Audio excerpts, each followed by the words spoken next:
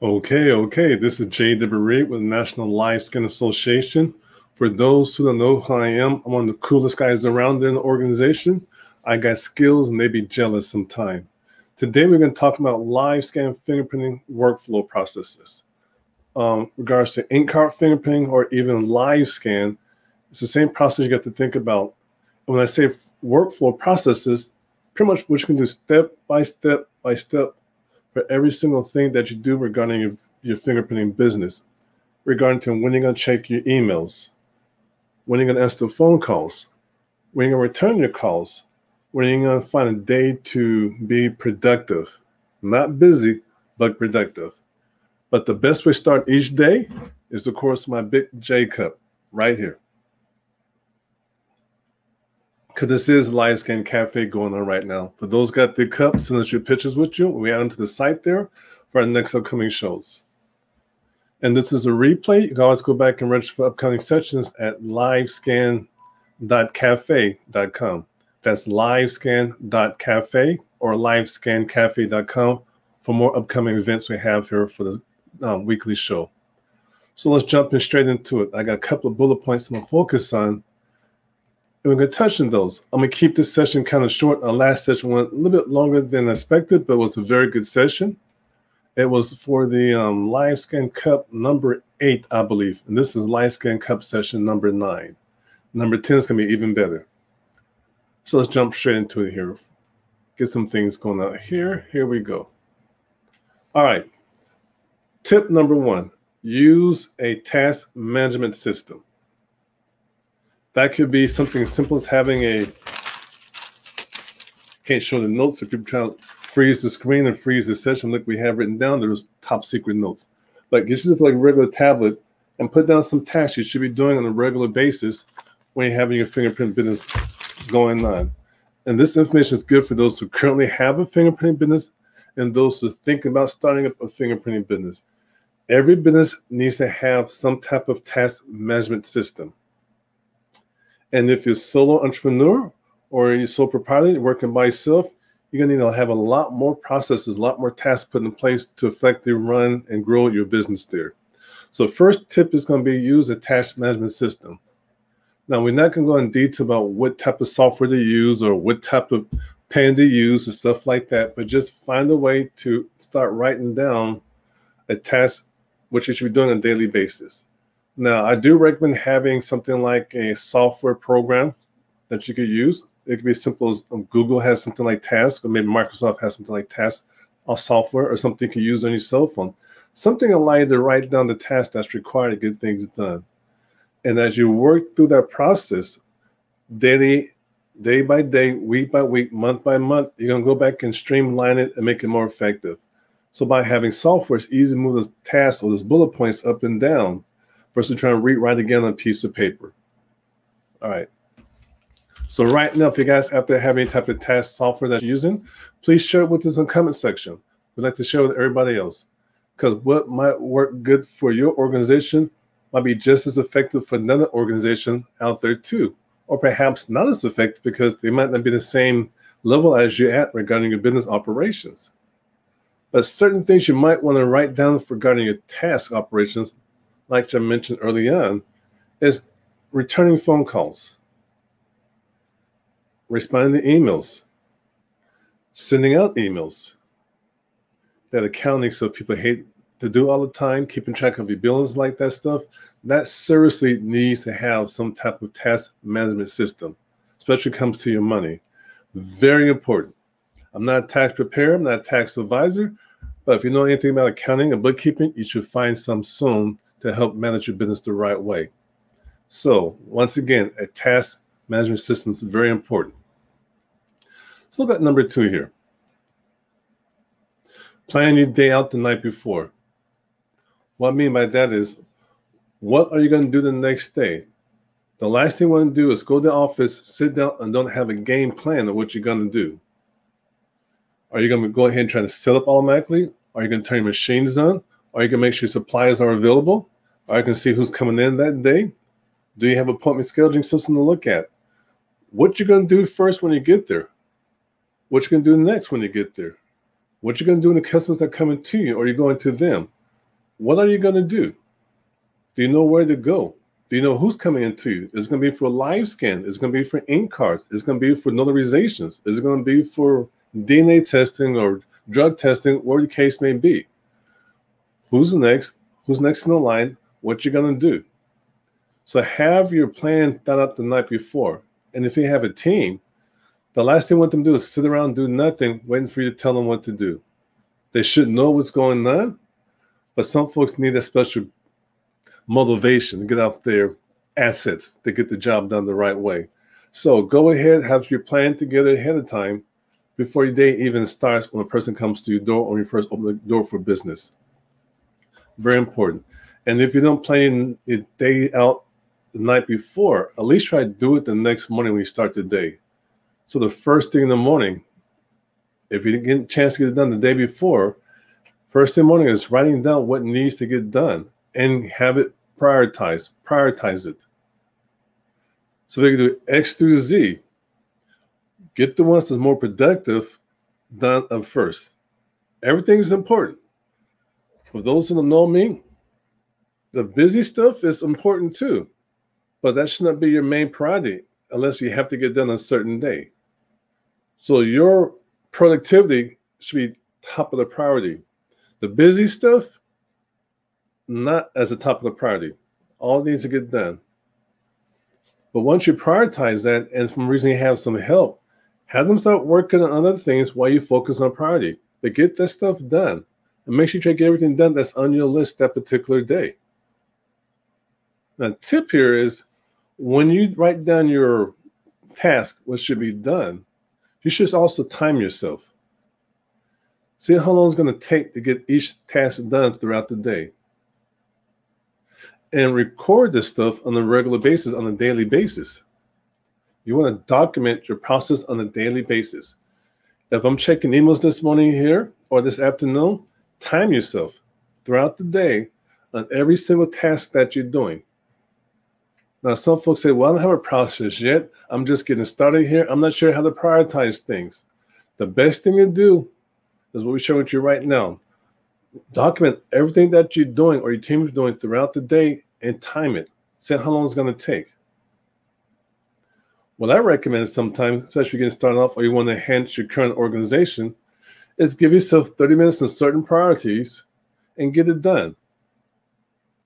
If you give yourself 2 hours to return phone calls or 2 hours to check the emails, it's going to take you about 2 hours to do this stuff. Give yourself 30 minutes to go ahead and try to get that particular task done within 30 minutes. Get it done as close as possible, 30 minutes. You'd be surprised by repeating that process the next couple of times, you'll get closer and closer and closer to a shorter time frame in getting that particular task done. And that's your whole objective, getting the task done as quickly as possible and effectively. Focus on priorities first and work your way down the list. But you need to time yourself. It's very important. Now, I'm going to circle back on some other things to mention a little bit early on about having someone else do the work for you. If you're growing a LiveScan fingerprinting business, early on, you may be able to do it by yourself. But you need to start considering early in your process of somebody giving you a hand. It could be assistant or office manager, whatever the case may be. You're going to need help down the line, hopefully sooner than later, which is a good thing. It means your business is growing. You need to get some type of assistance down the line to help you grow your business. You're going to get to a point where you're going to be bombarded with phone calls, fingerprinting people, dealing with disputes, dealing with anything you think of where the machine might not be working right, or you got people waiting to get fingerprinted, but the one person you're fingerprinting, they have those unique fingerprints that are hard to take. I call them low ridge characteristics, where the fingerprints are so hard, you just can't get it done in 10 to 15 minutes. It might take extra 10 to 15 minutes to get the best prints possible. This is going to happen, especially when you're working by yourself.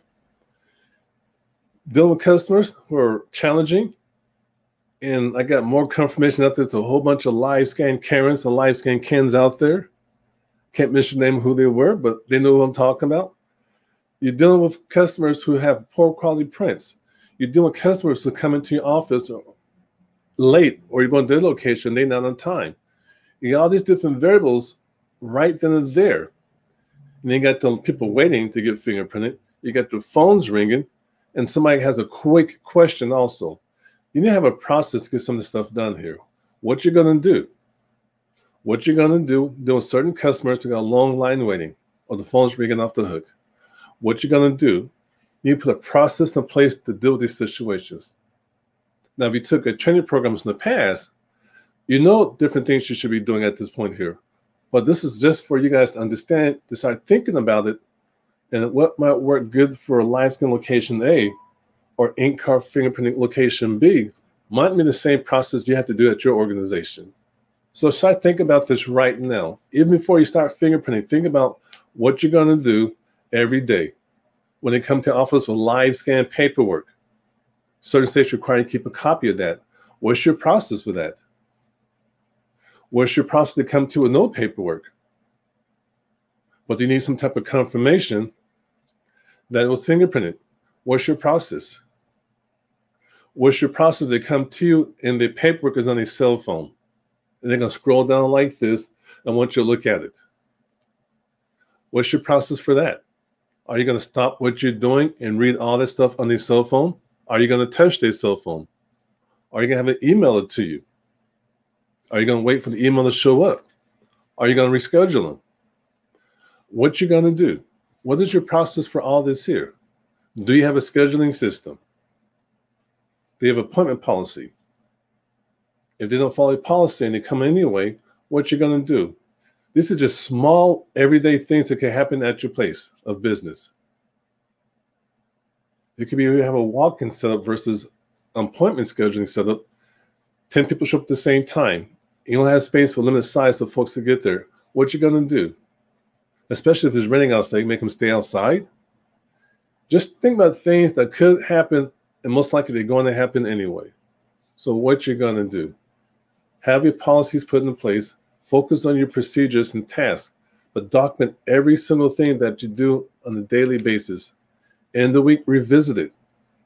Focus on what's important to you, and try early on to get that assistance for you. Now, the next question will be, well, how am I going to find somebody to help work out if I'm just brand new by myself? Sometimes the best way to interview people is when they come to you for fingerprinting, because sometimes they could be looking for a job somewhere else. Gives you a chance to go ahead. Now, this is a little plug here. We do that stuff from time to time. When they come to you, do like an informal interview without them even knowing about it. Talk to them, see how they behave. Now, I'm not saying to take away your customers from your other clients who sent them over there, but sometimes they might come there for other reasons, looking for work, and they've been unsuccessful. They might be a good fit for your organization. Try it out, see how it goes. Now, I promise you keep this session here short, which I'm going to do. I'm going to keep it only to 15 minutes today, maybe a few minutes afterwards. But once again, this is about LiveScan fingerprinting workflow. Use a task. Let me go ahead and click the button here. Go back to this one right here. I like to always recap. LiveScan fingerprinting business workflow. Okay. We have use a task management system. Plan out your day the night before. If you can't, the first thing in the morning, plan out your day. The very first thing in the morning, plan out your day. Document, document, document, document how long it's going to take. How long it's going to take is very important. Get yourself a little cell phone or stopwatch and keep time of all that there. We got a couple of questions popping up here. I'm going to answer one or two of these questions here. So let's see what we have going on right here. Oh, my friend, one of my besties. I am all about creating systems processes. This is great too. Thank you for that. Brother got skills. Brother got skills. Appreciate that. But this system here, this discussion is a very short discussion. Just guys to think about it. This is a full blown out session. It could be for hours, because it's so much about processing and workflows. Some folks take it to a point where they're drawing out little diagrams and stuff, different shapes for different reasons. But just when a person comes to you and they may have a missing finger, what should they do? Or they come to you and all of a sudden you fingerprint them, you ask for the money, and they thought it was free. What can you do to prevent that from happening? What process can you put into place to prevent little things from this from happening? Now, losing a finger is not a little thing. I'm talking about just things you should come across sometime. Our next series is going to be cut number 10, which is a good thing, like a little 10th anniversary for us there. We're going to talk about this a little bit more in detail, but I want you guys' feedback between now and then. So if you listen to a live stream or a replay, leave your comments below and let us know what you think about this. Let us know what tools are you using. And of course, let us know what coffee you have right now. Actually, this is tea, but it is my big J cup right here. Let us know what process you're going to have, or what you think about, or what questions you have about creating a process. Our training covers this here. I don't care if it's going to be ink card fingerprinting program that we have, or the LiveScan technician program that we have. Our training programs cover this about processing. What you should be doing step by step by step. Now, I'm going to give myself here 2 more minutes here with you guys before I go ahead and end the session here. But I want you guys to break out the pen and paper. So I'm going to show you one process regards to live scan machines, what you should be doing. So let me know when you're ready there. You ready? Good. All right. When you come to the office for live scan fingerprinting, you still be office for that service there. The first thing you want to do regarding the equipment is turn it on. Don't wait till you get for a client shows up to turn it on. When you first get to the office, one of the first things you should have somebody do is turn on the live scan device. Because sometimes things like updates. Oh, she's on the roll today. She's ready. Good. Updates. Sometimes when you fingerprint somebody on the live scan device, there might be some type of update in the background. And all of a sudden your machine shuts off. You don't know about that. Or it could be finished with an update the day before. And when we restart your machine this morning, it's going to go ahead and upload all that information. My mouth is kind of dry here. Yeah, I'm just bragging about my big J cup again. Update. So make sure, oops, all the focus in and out. There we go. Make sure you guys turn your machine on when you first get there. Make sure everything's updated. Make sure it's plugged into the wall for the power. Stick in the Ethernet cord. Make sure it has updates with the internet too. Make sure it's plugged in there. And log into the system. Make sure everything is fine. What you don't want to experience all of a sudden when you do your test run at first, the machine doesn't work. Or perhaps the live scan device, cover this up here, is not working properly. What's going on with it? It could be just the power cord, the USB port right here, not plugged in correctly, or the cord itself that goes into here is short. So always get a chance before the day starts for your clientele is come to your office, turn your live scan devices, do an operational check to make sure everything is fine. You don't want to wait till last when the client comes and realize some issues going on. Things can happen. It happens rarely, but it does happen. And just in case your machine is working fine, but all of a sudden while your fingerprint is not working, sometimes the best thing to do is just go ahead and save what you could save on your device, the fingerprints or the descriptive data, and restart the system. Just restart the system. That's all I'm going to say for right now for the live scan hacks. Just some free information right there. But when you do take the training program and go more in detail about what you should be doing regarding fingerprinting and the process of that, to include if you take the ink card fingerprinting processes and the other courses that we have, is broken down to a granular part where you should think about step by step by step what you should do. If you have any questions down the line, you know how to reach us. Just go ahead and visit us at LiveScan.Chat.com. That's LiveScan.Chat.com. And let me see, can I find this band of stuff here for everybody here? All right, then here we go right here. So get engaged with this. Those interested in learning more about the association, visit us and talk to a member advisor for 15 minutes, no big deal. And we're visiting LiveScan.Chat.com. Now we have some new members join us recently there. I want to give a shout out to my friend Candace. If you listen to the session later on, welcome to the family here. And another person named Sheena joined us too. One of my besties referred her over here, and she joined up yesterday. So for those looking at the views, Wish you a good success out there. Please don't forget about this. Please be safe and always, always, always have fun. Take care, everybody, and enjoy.